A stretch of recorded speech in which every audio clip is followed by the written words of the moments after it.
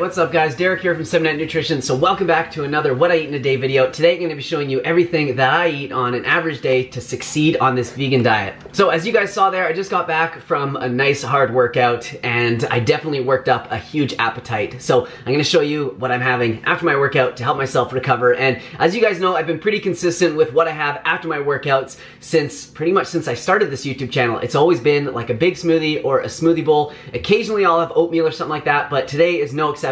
I'm definitely going to be making a smoothie bowl to help myself recover from that big workout, and I'll show you guys what I'm going to put in there. And then as the day goes on, there'll definitely be some other recipes that you guys haven't seen yet, so stick around, because if you guys know this one already, trust me, there'll be some different ones later on that you guys don't know yet.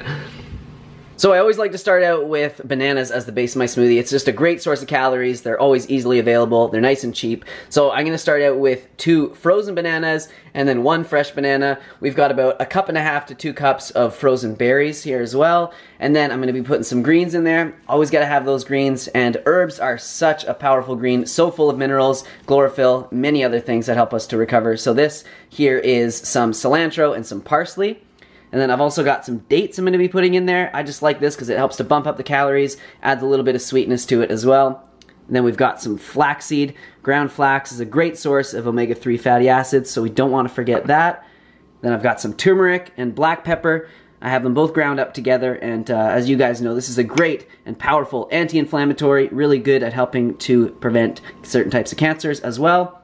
And then I'm going to be adding some protein powder. This is definitely not necessary for you to succeed on a vegan diet, but if you are trying to make those gains like I am, then this can definitely help. And you guys know that I like this Vivo Life protein powder. If you want, you can use my discount code for 10% off, and it's a great tasting, no bloating protein powder, digests really easily, it's awesome. So I'm also going to be using some of their maca as well. This is a root vegetable from Peru, and it's a good adaptogen, and that means that it'll help your body to deal with different stresses, and that's important if you're going as hard as I do.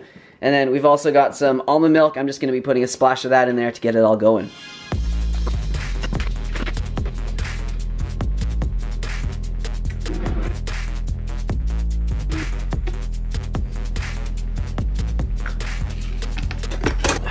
My favorite spoon. So there's the finished product. It looks so good. I'm so excited to eat this. I am so hungry. So you guys saw I added a few things on top, and that was just a few raisins, some puffed rice. I usually like granola on there, but we just don't have any right now. And then there's also some more frozen berries, and then topped with some shredded coconut.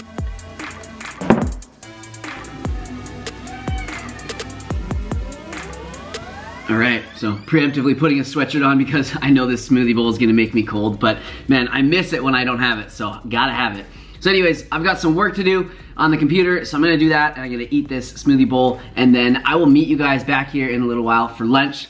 In the meantime, why don't you guys enjoy this gratuitous footage of my beautiful neighborhood from the drone.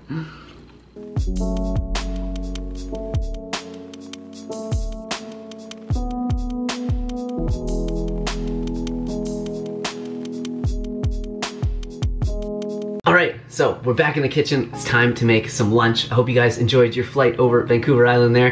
So I'm gonna make a really quick lunch because the day is getting away from me. It's like almost dinner time, and in a lot of cases, I just like wouldn't have lunch if this, you know, usually happens, and I'd just wait and have like a really massive dinner. But I love showing you guys 3 different recipes in the day, so that's what we're gonna do now. I'm gonna make a really quick salad, make an awesome salad dressing, show you guys how I make that, and I'm gonna make some baked tempeh. So let's get on with it. I've just cut it into strips. I'm gonna pour a little bit of this Bragg's liquid soy seasoning on there. You could use something like tamari or soy sauce would work as well. I'm just gonna put a little bit of that in there. And then a little bit of garlic powder, a little bit of onion powder, and I'm gonna mix it around. So you can see that's nicely coated. And then I'm just gonna put it on a baking sheet here. And then I'll just pop that in the toaster oven for not long, maybe 10 minutes at the very most. Just want to heat it up and, you know, get the outside to just start to brown. So you definitely don't have to cook tempeh. You can eat it totally raw and it's totally fine. I just like to cook it. I like having, especially when it's cold like this, I like having something warm on top of my salads, and I find like cooking kind of like locks in all those flavors that I just put on top of it. So while that's cooking, I'm just gonna blend up a quick salad dressing. All right, so here's everything that's going into the salad dressing. We've got some spices, we got onion powder, garlic powder, and some organic no salt seasoning. This is just like, oh, Domino's. This is just like a whole bunch of spices that are mixed together. It's actually really nice. And then we've got some tahini as well. That's going in there. It's gonna add some thickness and some healthy fats to the sauce.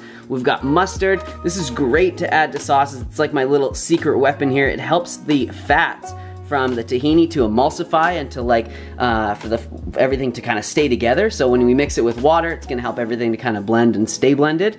And then we've got some liquid soy seasoning. It's gonna add a little bit of saltiness and that umami flavor to the dressing. And lemon, this is gonna add a little bit of tang. And then of course the dates, it's gonna add some sweetness. So you guys know I always say sweet, salty, and sour or tangy are the three flavors that kind of make up a good salad dressing. And so for sweet, we've got the dates. For salty, we've got the liquid soy seasoning. And then for tangy, we've got the lemon, and the mustard's gonna add to that as well. So you guys can see there, I cut some of the zest off the lemon, and this is great to add to sauces, especially when you're blending them, because it adds so much of that lemony flavor. I'm just gonna cut it up a little bit more, just to make sure that it's easy on the blender, because you don't want any chunks of this in there. And then some of the lemon juice.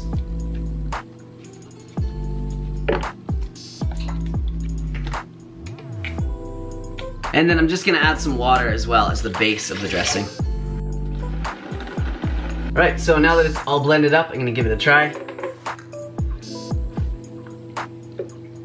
Wow, so good. But as you can see, could be a little thicker. I got a solution for that. So I'm gonna add some avocado to it. It's a great way to thicken salad dressings. And another very healthy fat. All right, so you can see there now, thickened it right up. So good. Now time to chop up some vegetables, get some lettuce in a bowl, and put it all together.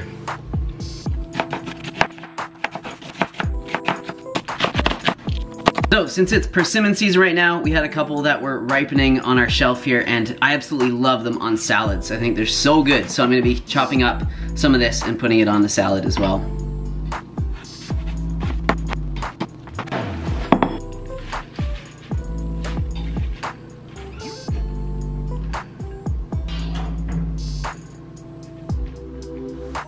Wow, there it is all put together. Look how good that looks. This is the reason right here why I hardly go out for dinner, because I can make it better myself.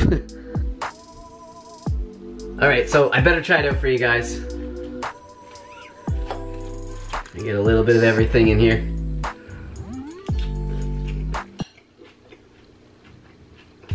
Every damn time I make like the best meal I've ever had.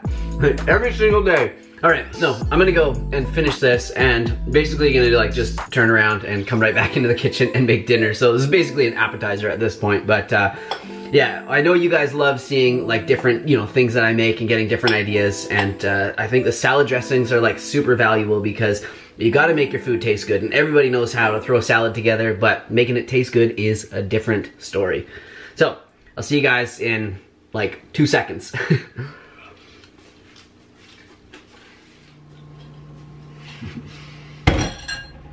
All right, see, I told you guys. I'll be right back. So we're gonna make dinner, and for dinner we're gonna have some chili, and it's not gonna be like a super long cooking chili. I'm just gonna cook this one up like really, really quickly. And I've actually already got some yam fries in the oven that I prepared when I was eating that salad and fired them in the oven. So those will be done at around the same time the chili's gonna be, and then I'm gonna have them both together. It's gonna be so good. So I'll show you guys how I'm gonna make this chili. Oh, but first, I guess I should tell you how I made the yam fries. Really simple. I just chopped them up into like evenly sized, like, you know, big fry pieces, and then I just tossed them in some of this like Trader Joe's seasoning that we have. It's like a lime and chili seasoning, and it's pretty salty, so if you do get it, just be mindful of that. You don't need to add too much of it because the flavor goes a long way. But yeah, they're gonna be really, really nice, and I'll show you guys how I'm gonna make this chili. So just in the best interest of time and this not being like a 30-minute what I eat in a day video, I've already got everything prepared. So we've got some chopped carrots, purple cabbage, some celery, some tomatoes. Now, these tomatoes aren't all that ripe, which is too bad, but I did want to have some fresh tomatoes in there, but luckily enough, at the local health food store, they have these amazing diced tomatoes, and they're no salt added, and it's just organic tomatoes and organic tomato juice, BPA-free cans. Very, very cool, and they're cheap too. They're only like $1.50 Canadian per can. So I'm gonna be adding 2 cans of that as well, and then under here, chopped onion. It was just kind of making me cry, so I covered them up. Some fresh garlic, along with some frozen peas. I'll be adding these really late in the cooking because I don't like the peas to get too, like, you know, brown and mushy and all that. We've got some frozen corn as well, and then a bunch of different beans. We've got black beans and then just some mixed beans here, and those are canned as well. Of course, you could use your own fresh beans, but we have these same beans, or the same company makes these beans, and they're like no salt added, they're super cheap, they're organic, BPA-free cans, so it's really not that motivating to make my own beans. So yeah, we just always get these. So in order to make all these vegetables taste amazing and like chili, we're gonna have to add some seasoning. So we've got some garlic powder, some onion powder, some ground cumin, and then this is some chili spice as well. So I'm preheating that nice deep pot, and then we're basically just gonna add the vegetables in the order that they need to be cooked in. So first is gonna go in the onions and the carrots, and then basically like everything else, and then I'll just simmer it for a little while. Oh, minus the peas. So once the onions get sort of translucent, as you can see, and the carrots start to soften up, then it's time to add everything else.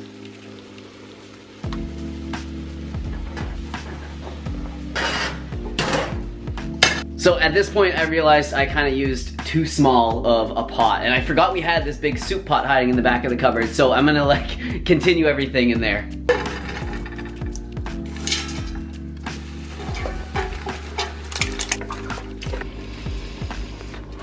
Man, that is smelling so good. I wish you guys could smell it. So I'm gonna let that simmer for a little while, and I'm actually gonna let it simmer with the lid off because I'm hoping like some of the liquid evaporates and the flavors get like all concentrated. It's gonna be so good, especially on top of those yam fries, which are actually done. I just turned the oven off and they're looking amazing. So while we're waiting for that to cook, I just want to share something with you guys really quickly because I'm super excited about this. So I know I get a lot of questions from you guys, I get a lot of DMs, I get a lot of messages and comments saying like, Derek, I love following along with your recipes, but I just like don't know how to create my own. Like, what do you think about? How do you like formulate your recipes? Like, what goes through your mind? So what I decided to do was like come up with a free ebook that's like my easy vegan meal planner ebook, and it basically just goes through like all the steps that I think about when I'm creating like super nutritious and delicious meals.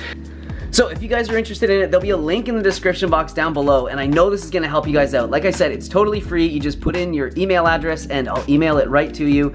No catch or anything like that. And it just basically goes through like all the steps that I think about when I'm making my meals, and then it gives you like a couple example meals as well, and then a couple like free recipes from my recipe ebook, and it's gonna be super helpful to you guys. I know, it's really awesome. I'm super proud of it. So check it out if you're interested, and if you're not, totally cool as well, but I know it's gonna be helpful to a lot of you guys.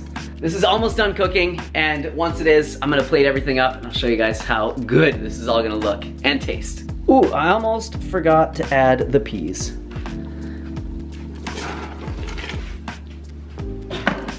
Hey, get down. He just wants to be on camera so badly. So there you go, Cookie, there's your time to shine. Yeah, these are so good. I love yam fries. I know a lot of you guys try and tell me, no, these are sweet potatoes. But look, I looked at the labels today at the store, and these they call yams. The other ones they call sweet potatoes.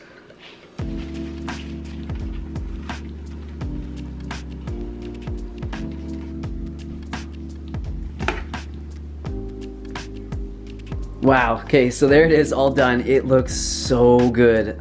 I'm so excited to eat this, holy crap.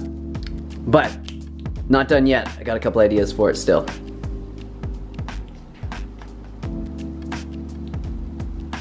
So, you guys know I had to put some hot sauce and some nutritional yeast on there.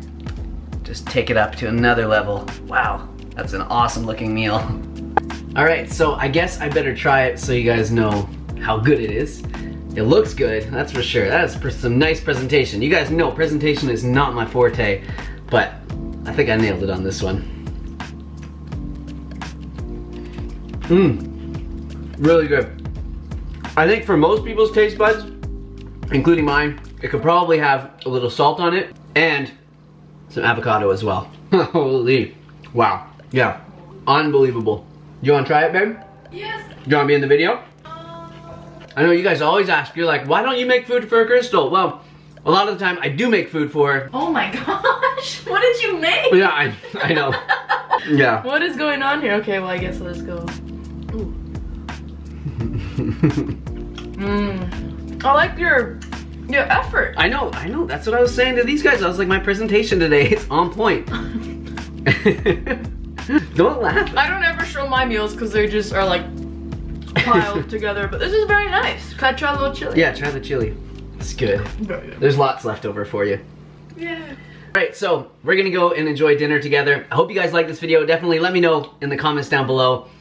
What else should they do? Make some yam fries. These are No, amazing. like the video. Yeah, like the video, subscribe, Right. hit the like button, tell your friends, Okay. show your dog. Alright. Babe. Thank you guys so much for watching. I hope this gave you some good ideas for different vegan meals you can make in the kitchen. See you guys soon.